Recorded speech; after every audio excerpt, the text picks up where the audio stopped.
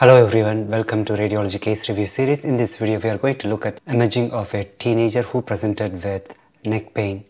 Patient underwent CT examination for further evaluation.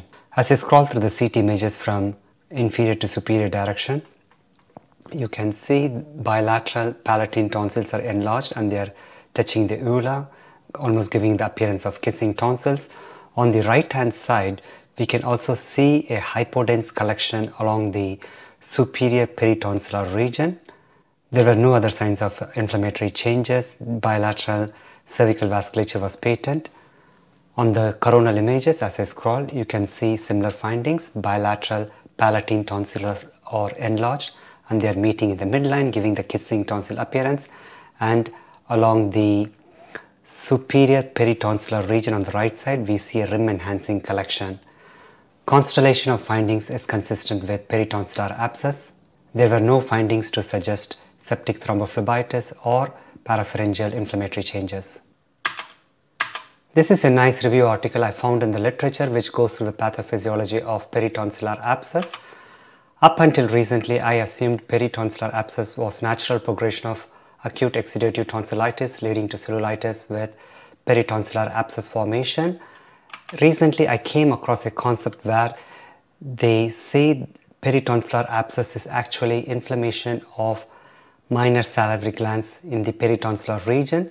There is collection of minor salivary glands along the superior aspect of the tonsil called as Weber's gland. These are collection of salivary glands at the junction of tonsil with the soft palate. Secretions from this Weber's gland drain on the surface of the tonsil via a duct, which helps in digestion of food particles trapped in the tonsillar crypts. When there is acute tonsillitis, these ducts can get inflamed and obstructed, which can lead to the formation of abscess within the minor salivary glands. Given the location of the Weber's gland, this would explain why peritonsillar abscess is usually seen at the junction of the tonsil and soft palate along the superior aspect.